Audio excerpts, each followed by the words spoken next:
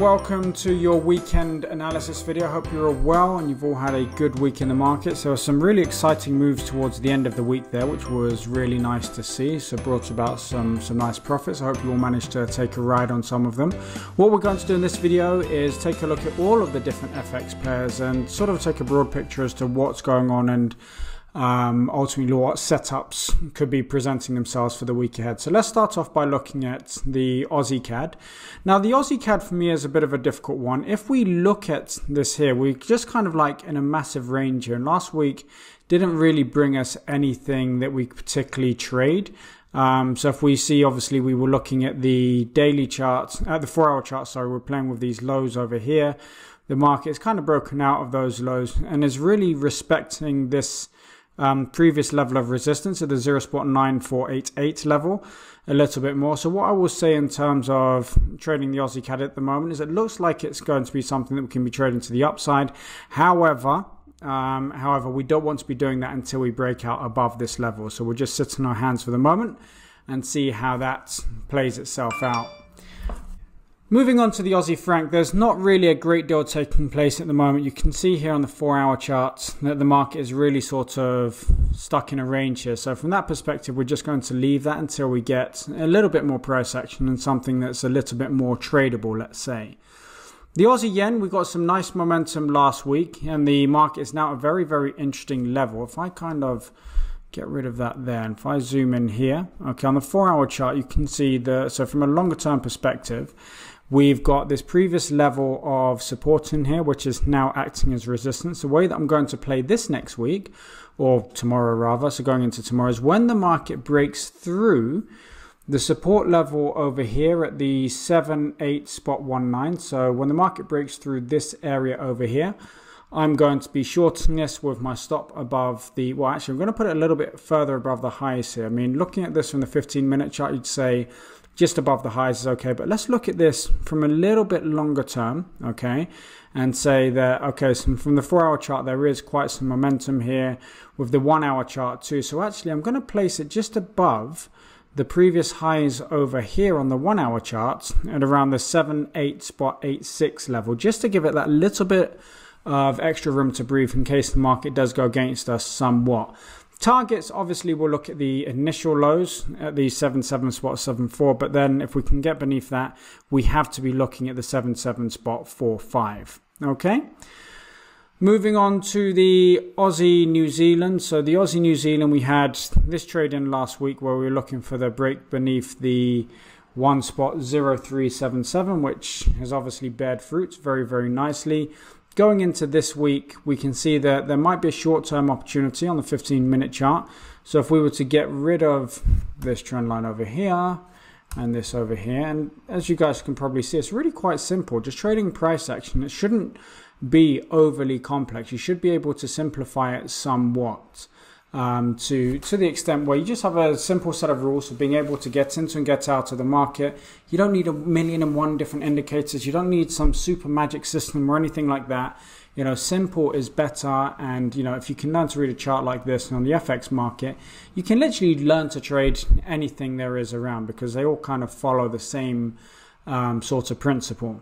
The Aussie New Zealand, I'm going to put this trend line in here, but I'm going to caveat that and say that if the market immediately breaks through this trend line when it opens a little later on this evening, I'm not going to just take this short. I want to see consolidation on this trend line overnight so that when we come to it tomorrow morning, maybe when the market's up there, it's had a bit more respect for it, and then when it breaks it, I'll be interested in taking this to the short side. Okay, so at the moment I'm not going to do anything with it.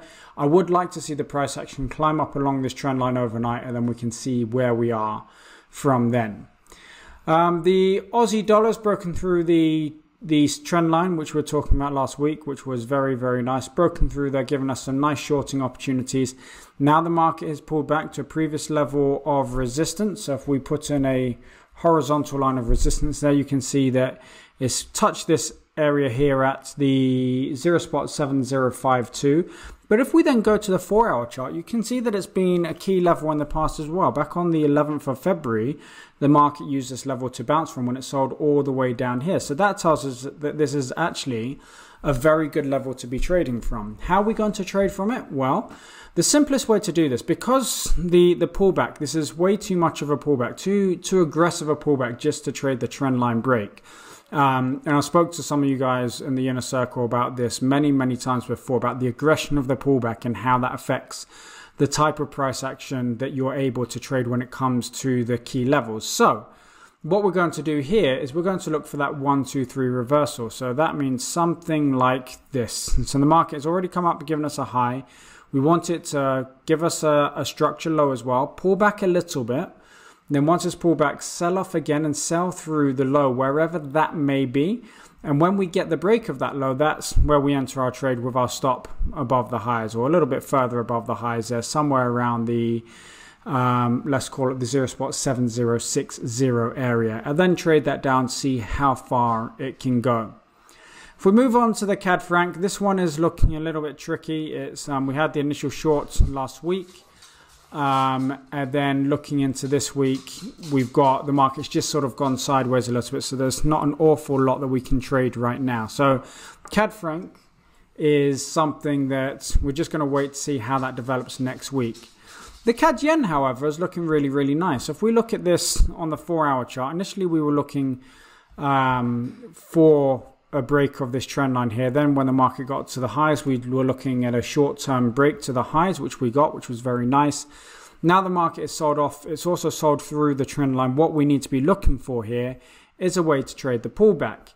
Now I'm going to ignore this price action here around the economic events, because you get a lot of spikes around there, and unfortunately that kind of means that the trend line isn't sort of as accurate as it should be. So I would say that the price action more runs along the trend line here like that, okay, ignoring these spikes. And what we'll be looking for here is some sort of a break of this trend line and also of a support level. So when we break that trend line, we're going to want to see the nearest support level be broken as well, which for me, we'd probably say that on the 15-minute chart, it would be this guy over here, somewhere at around the 82.69 level. All right, that's on the CAD yen. With our stop will be above the highs there. Okay, so, and not just directly above the highs, but above the 200 moving average as well. So we want to give this trade enough room to breathe. I think you're looking at this price action here, you can see that the momentum is to the downside. You can see that the market, there are so many sellers involved in this market. They're probably not just going to accept an immediate turnaround here, you know, where the market's going to start moving off to the upside. So from that perspective, let's just, you know, let's give it enough room to breathe, because I think that the next move ultimately will be to the downside.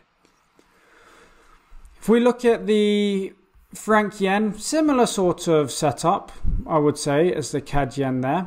Okay, again, ignoring that spike low on the economic announcement last week. And I would say ultimately we're looking for a breakdown of the trend line. Same principles apply. If we look at the CAD yen, okay, and we look at where it's come from, we look at the franc yen, we can see that there's momentum in both of these pairs here. The moving averages on the medium-term charts, being the 1-hour charts, are all pointing to the downside, which is fantastic. The 4-hour charts are starting to point to that as well. So what we want to be looking for is a break of these trend lines. So franc yen, I'm looking for shorts, and again, I'm looking for a break of that trend line. The Euro Aussie is, let's say, it's the type of price action setup that I like to trade if we're trading in the direction of the trend. So it's this kind of price action setup where the market really trades along a ledge, so to speak. So it finds a support level and it just trades along that support levels and meanders along there. What we then tend to get is when the market eventually does crack it, we'll get a little consolidation along here, followed by a very large move in the direction of the break. Now, the problem that we have here is that we can say that we're trading at a relatively significant level of support, and the trend, bless me, the trend is sort of to the upside here. Doesn't mean we're not going to trade it. It just means that we need to be a little bit more conservative with our entries. We're not going to go gung-ho into this one.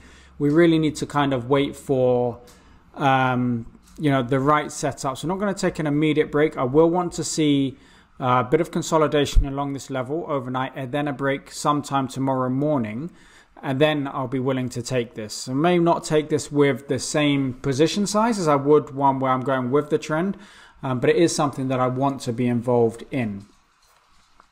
The Euro CAD is, for me, I don't really see a pattern here. And if I don't see a pattern, if I don't see which way we can trade, then it doesn't really make much sense to be doing that. So we'll skip that for the moment. The Euro Pound, we have been shorting this for a long time now. I kind of think it's a little bit overcooked at the moment. You know, we've been looking for many opportunities to take this short. We then got the momentum going into it last week. Obviously, with the Brexit vote coming up and things like that, that's going to make the pound pairs even more tricky to trade going into this week. So if it's not perfect, we're not going to get involved. And the Euro Pound is not perfect at the moment. So we're just going to have to say, let's do nothing with that for the moment. The Euro Yen, so going into last week, we were looking to sell the pullbacks in the Euro Yen. The problem that we had here is that none of the pullbacks are really as pronounced as we would like. Going into this week, however, I think that we are having the sorts of pullbacks that we would like to see. So I'm going to say that if we draw a trend line along the lows here, okay, like that on the 15-minute chart, we can potentially take a short beneath this support level at the 124 spot 45. Stops would have to be above the 125 spot 06, but I would actually say, looking at this momentum here, let's give it some more room to breathe and even put it above the 100 or the 200 moving average rather on the 15-minute chart. Or if you want to be really brave, even, you know, go a little bit further up and look at the 200 moving average on the 1 hour chart to really give it a lot of room to breathe. Because I think that looking at this momentum here, it's hard to imagine a market where this doesn't go shorter, at least initially, even if it is going to retrace all of this sell-off over here.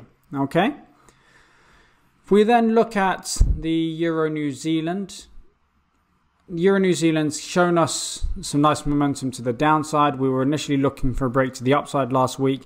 We didn't get that. That's why we have the key levels in there, remember. So we don't just trade what we think is going to happen. We look at what's going on in the markets, and then we react to the way that the markets obviously show us. So from that perspective, we got saved from being in a losing trade there. The market then sold off, and it's given us some opportunities to go short. At the moment, I don't like anything going directly into tomorrow, but I do think there's some sort of a pullback next week coming up in towards this trend line over here, and then a sell-off might make a lot of sense. Or even a short-term pullback on the 1 hour chart followed by a pullback could also make sense. But at the moment, there's nothing much that I would trade here right now. So perhaps in tomorrow's Inner Circle analysis video, we can talk about a setup if it presents itself. The Euro Pound has given us a very nice pullback over here on the 15-minute chart and also on the 1 hour chart. You can see that nice harmonic pullbacks and price action going away from it. And now the market is looking to break back down. If the market breaks the trend line and it breaks the 1.1214, I will be 100% short there. Why? Because we're breaking a significant level of support there. But look at this on the 4 hour chart as well. Look at the other level that it's playing with right now. That's that big level of support over here. So we've got a big level of support, okay, that's been there all of this year. The market has played with that area. It's now pulled back to it, which really is no surprise whatsoever. If the market wants to go short, which I think looking at this momentum here, we can safely say it does, this is a great level for the sellers to get involved in. Now, you could get involved at this level if you were a bit more aggressive, but using the conservative approach to make sure that, you know, we make money in the long run and we're not sort of gunslingers, so to speak, we want to then get in on a break beneath the trend line and also of this recent supports level over here. Okay? Now we'll move on to the pound pairs. So the pound pairs are going to be a little bit more difficult going into this week. We've got a big week coming up this week and next week in terms of Brexit and stuff like that. So the pound is going to be very jittery. So what does that mean? Well, it means that we're only going to take trades that look absolutely fantastic, and we're going to keep a tight stop on all of our trades. So whereas we may say that we're happy to build into a position, we're happy to take a bit more of a loss and things like that, we're not happy to do that this week, because if we keep too wide a stop, we could be on the wrong side of, you know, some sort of a political statement or some news about Brexit or something like that, and we can end up losing more money than we need to. So keeping tops tight tight, even if I learn to speak English, is going to be the order of the week as far as trading the pound pairs is concerned here. Now, what do we have? The pound Aussie is broken down 100%. We want to see some sort of a pullback going into tomorrow. So if the market can pull back along this trend line and then break down, that's going to represent a fantastic opportunity for us to short. We'll place our stop above the high, wherever that may be, and then we will be looking, ultimately keeping an eye on the markets to make sure that as soon as there's any, sort of indication that the market is turning around, we will get out of that trade. The pound CAD is sort of exactly the same thing, although there's no real setup that we can trade at the moment, so we can ignore that right now and talk about it in tomorrow's video. The pound franc is kind of the same thing. You would say that it's a bit better than the pound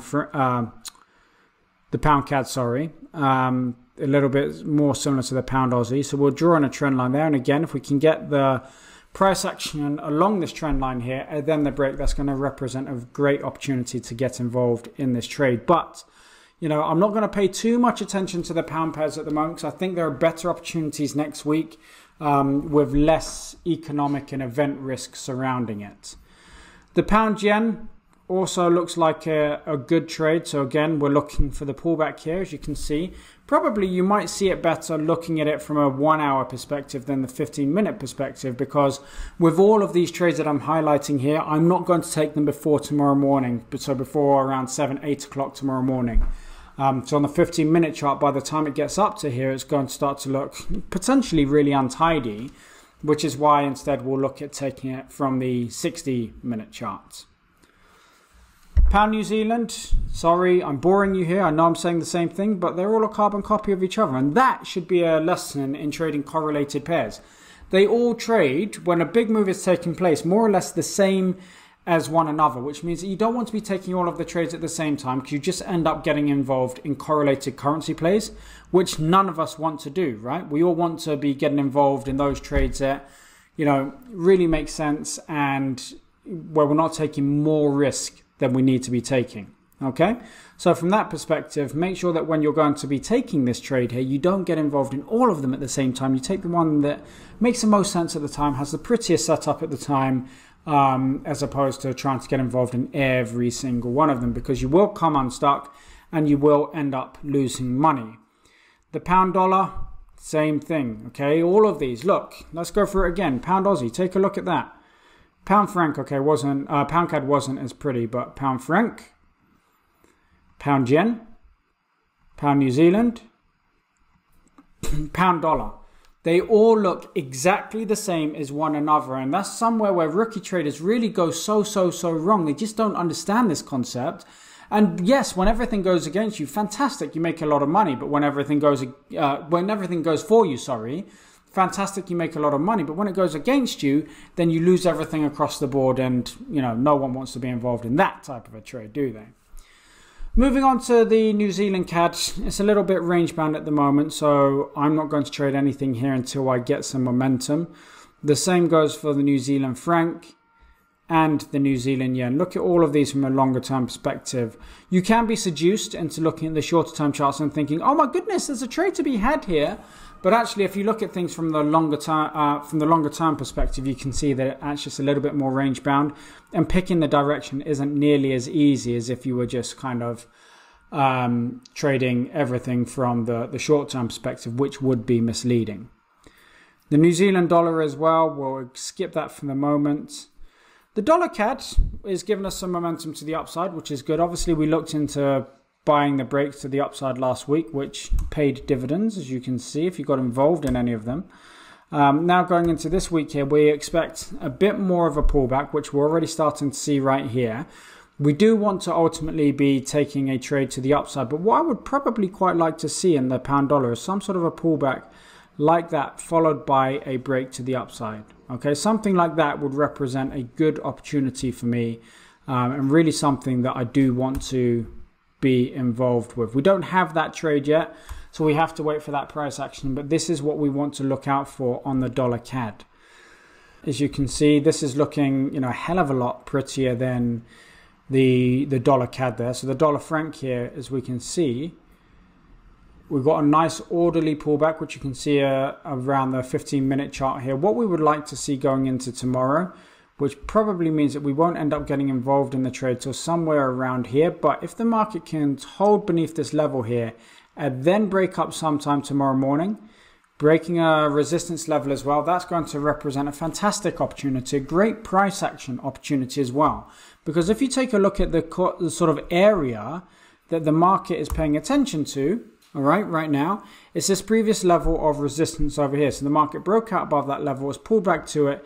If we can break this trend line and break that resistance area as well, it will represent a fantastic price action, you know, picture perfect, previous resistance becomes support trade there for you. And then finally, we'll look at the dollar yen, which does nothing, absolutely nothing that we want it to do. We wanted to get involved in the dollar yen here, buy the break to the upside, but the market just absolutely sold off and didn't give us an opportunity to do that. Going into next week, there's not a lot that I want to trade right now. That's not to say that it won't change towards Tuesday or Wednesday of next week. I'm just saying that right now, I need to look at the price action to really decide how I want to be trading this. Okay? So I hope you enjoyed the weekend analysis video. If you've got any questions, please feel free to drop me an email. Otherwise, have a fantastic week in the markets, and I'll speak to you on tomorrow's Inner Circle analysis video. Take care now.